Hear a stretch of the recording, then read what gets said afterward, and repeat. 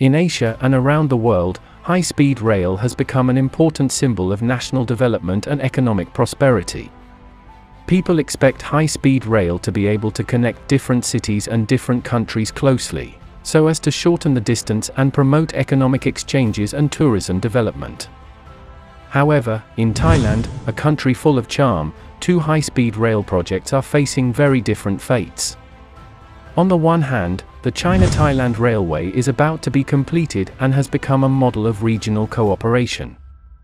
On the other hand, the high-speed rail in Bangkok, Thailand, built by Japan, has been caught in infinite delays.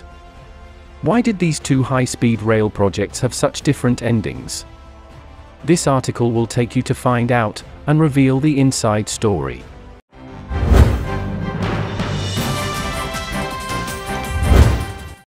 Thailand attracts tourists with its charming scenery and unique culture. However, the traffic situation in Thailand is much criticized, even worse than people imagined. For example, it usually takes at least 4 hours, or even longer, to travel from downtown Bangkok to Surat Thani, a popular tourist destination.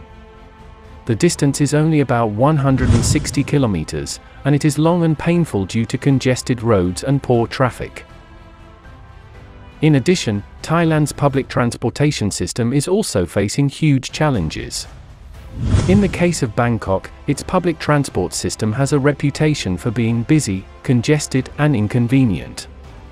When taking public buses or subways, it is often necessary to wait patiently and endure the crowded environment, which brings great inconvenience to residents and tourists. Faced with this situation, Thailand decided to take action and develop a high-speed rail system. As early as 2013, Thailand planned to build two high-speed rail lines. The first is the Bangkok-Chiang Mai high-speed rail, which was built at an investment of $12 billion. It is understood that the high-speed rail project from Bangkok to Chiang Mai has a total length of 668 kilometers, a design speed of up to 300 kilometers per hour, and a total of 12 stations. The first phase of the project is the Bangkok-Phitsanulok section with a total length of 380 kilometers, and the second phase is the Phitsanulok-Chiang Mai section with a total length of 288 kilometers. In addition, the project is planned to start construction in 2013 and officially open in 2018. Another project is the standard gauge railway from Bangkok to Nong Khai, referred to as the China-Thailand Railway. The total investment of the railway project is about $5.4 billion, with a total length of about 867 kilometers, extending from Kunming, Yunnan Province, China to Bangkok, the capital of Thailand. The railway crosses magnificent landscapes and diverse geographical environments, connecting important cities and economic regions in China and Thailand. It is understood that the project officially started in 2017, and is expected to be fully open to traffic in 2023. By then, the train travel time from Kunming to Bangkok will be shortened from a few days to about 15 hours, which will greatly facilitate business travel, tourism, and cargo transportation. However, since Thailand lacked the advanced technology to build it by itself, they decided to call for international tenders. When Thailand started bidding, various high-speed rail powers participated in the competition one after another, and put forward a series of exciting additional conditions. They hope to bring huge value and development opportunities to Thailand's transportation infrastructure construction through their unique advantages. For example, Germany has committed to using the most advanced high-speed rail equipment to ensure that the construction and operation of the Bangkok-Chiang Mai high-speed rail reach world-class levels. On the other hand, Japan promised to provide large-scale loans to Thailand and assist Thailand in financing to reduce the financial pressure of the project. As one of the global leaders in sustainable development, China has promised to take a series of environmental protection measures during the construction of high-speed rail to help Thailand improve its environmental conditions. However, no one expected that in 2015, Thailand experienced a period of economic downturn, and exports fell by 5.78%, the largest decline in 6 consecutive years.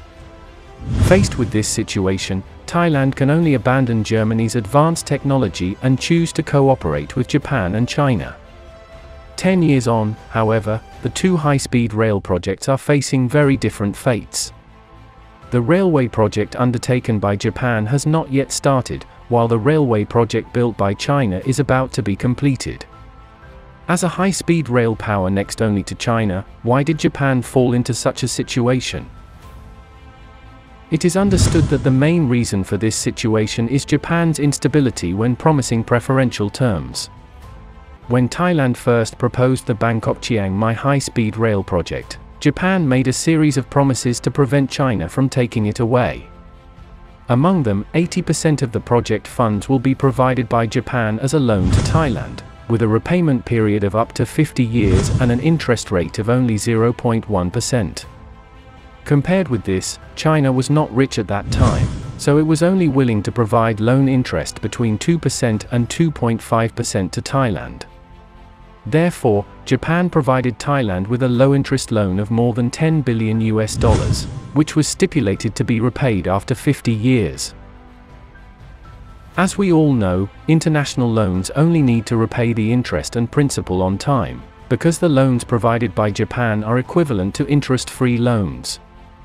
So in the past 10 years, Thailand has not paid any money to Japan so far, which has caused stalls and delays in construction, further exacerbating the problem. What is even more worrying is that the Thai government also proposed a series of additional requirements and conditions to Japan, such as extending the loan period and waiving interest. This makes the loan agreement more complicated, and further increases the contradictions and differences between the two parties. In addition, the actual cost of the high-speed rail project was higher than Japan expected, which also contributed to the problem. For example, the actual price of an acre of land may be only $10,000, but landowners in Thailand demand as much as $100,000, which the Japanese side cannot afford. With no real progress in land preparation for the Bangkok-Chiang Mai high-speed rail project, Japan's patience is running out and the project has come to a standstill. With the growth of Thailand's economy in recent years, and after several rounds of planning and demonstration, the first phase of the Bangkok-Chiang Mai high-speed rail project is expected to be officially launched in 2023. It is worrying that, now that the first half of 2023 is coming to an end, construction on the project has not yet begun. This raises questions about whether the project can actually be implemented. What do you think about these two projects in Thailand? If you were a decision maker, who would you choose to build the Bangkok-Chiang Mai high-speed rail project? Welcome to leave a message in the comment area below.